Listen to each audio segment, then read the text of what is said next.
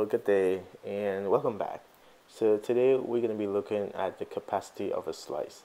And it's one of those things that we didn't really talk about when we first introduced slices in the previous video, but now we're in a position to look sort of deeper into the internal of a slice and see how the capacity plays into being able to reslice a slice. And this also sets us up for, oh, that's a tongue twister, sets us up for looking at how to dynamically create slices, append them, and so on, and copy slices, or combine slices. So let's look at the code. So here I'm sitting in the directory, and basically what I did was I copied the last session directory to 5, and I started the code editor. So this is exactly the code that we left off with last time. I didn't change it yet. So today we're going to talk about more internals of slices, and we want to see specifically, we want to talk about capacity. So there's this built-in function called capacity, and so to get a feel for it, let's just kind of run it and see what we have. So let's do nums and capacity of nums. So let's do capacity of nums array, and so that's going to look like %v backslash n is just a number, so we're going to do cap, and we're going to put nums in there. The other thing we want to do is let's look at the capacity of some of our slices. So we're going to do slice 0, for example, and then slice 1, and of course slice 2 and 3. So 2, 2, 3. We really want to compare and see what kind of result we get. And then let's just do go run main. And so what we see is the capacity of num is 10, but that was a 10 element array. So the length and the capacity is the same. And we can get to what the capacity is after we start playing with this a little bit. Capacity of slice 0, which remember this is a slice of the entire array, that's also 10. The capacity of slice 1, which was the lower half or the first half of the array, the capacity is 10. But then look at slice 2, which is the upper half of that array. The capacity here is 5. And then interestingly, the capacity of slice 3 is 7. So to kind of understand what's going on here, let's go to our slide presentation here. And so we know that when you create a slice, for example, let's take this slice where you start at offset 3 and you go up to say index 3 and you go up to 7. We know the length of that slice is 4. And more interestingly, we know that once you create a slice of an array, it's sort of like a projection of view into that array. So you only get to see part of the array. And so this is what your indexing look like now for that slice. Notice it's very different than the index for the array itself, because now the slice is just a projection into that underlying array. But there's more to that underlying array. There are the elements that come before it and the elements that come after it. And we also know that if you try to use a negative number, well, that doesn't work on the slice because it's just like an array. You can't try to access those earlier, those previous elements. And you can't use index greater than 3 because that would be out of bounds also. But there's still this idea that this is the capacity, and we said it just now when we run the capacity function on slice 3, it said it was 7. So that's where the 7 came from. The capacity is from in the beginning of that slice to the end of the underlining array. So that's where we can see that this slice, that's why you can see that the slice here is 7. The capacity here is 7 for the slice 3. And so if we want to complete this picture of what does the internal of a slice look like, it looks like this. It's a pointer or some reference to the underlining array, the offset where it starts from, the length of that array slice, and the capacity, and the capacity being from where it starts to the end of that slice. So really and truly, that bar should kind of look like this.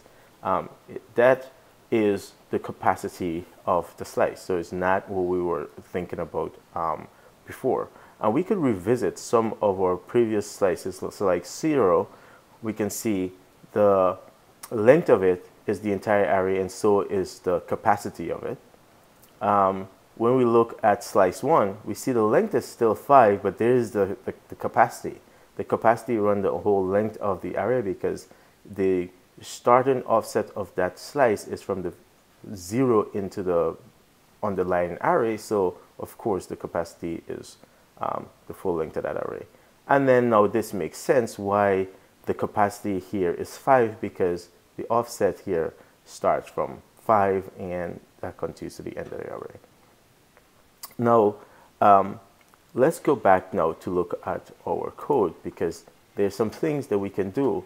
Since we know that for a slice that has a capacity greater than the length, there are more elements there that we can access. It's just that we can't access choosing the slice. But one of the things we can do, and let's do it this way. I'm going to paste this and just save me from typing. And so you can see I created a new slice called slice 4, and I'm reslicing slice 3. Notice I didn't use number here as the thing I'm reslicing. I'm actually reslicing slice 3. And I'm saying from the very first offset of slice 3 to the capacity of slice 3. Notice if I actually try to access, like if I start to do fprint ln and I do s3 square bracket and I do 4, or even the capacity of s3, and I try to print that out, that is going to fail because I'm going to have out of bounds. The capacity, as we said before, of S3 is 7. We saw that here, capacity of S3 is 7. So I will be trying to access something at S3 7, and we know we don't have something at S3 7 because the length of S3 is just 4. So accessing something at index 7 would mean that we need at a minimum an 8-element slice, and we don't have that. And so that's why we have index out of bounds here.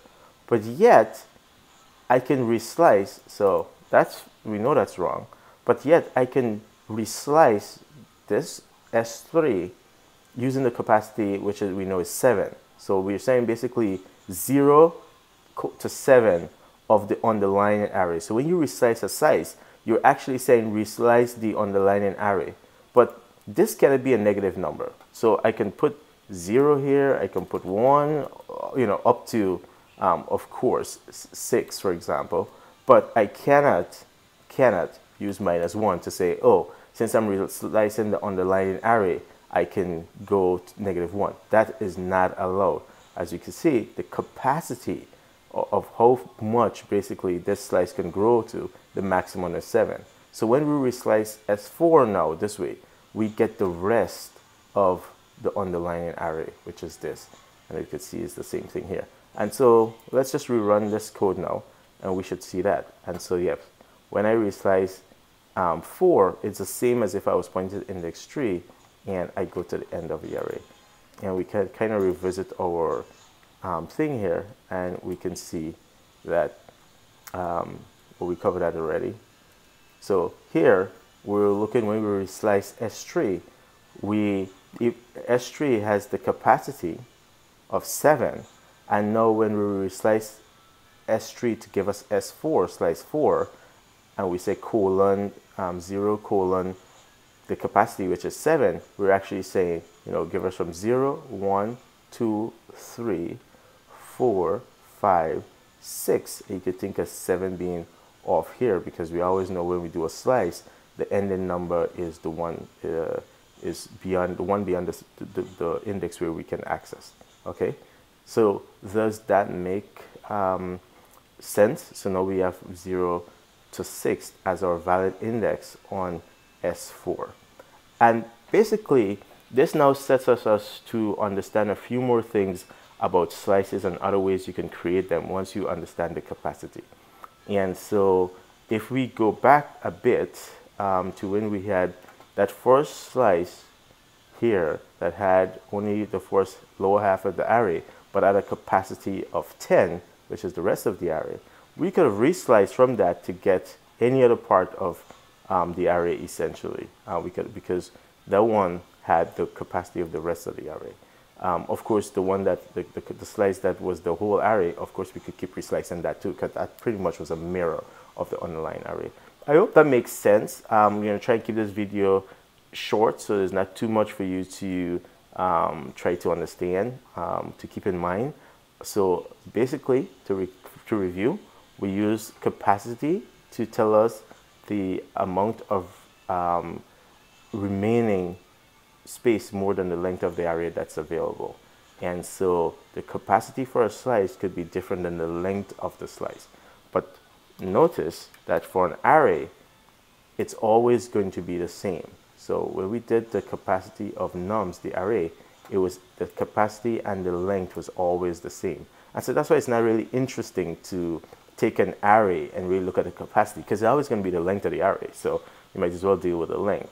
But slices, on the other hand, because they can point to arrays that are much longer than you're actually seeing, it's interesting to be able to say, well, what else is there towards the end of the array that I can access and be able to reslice?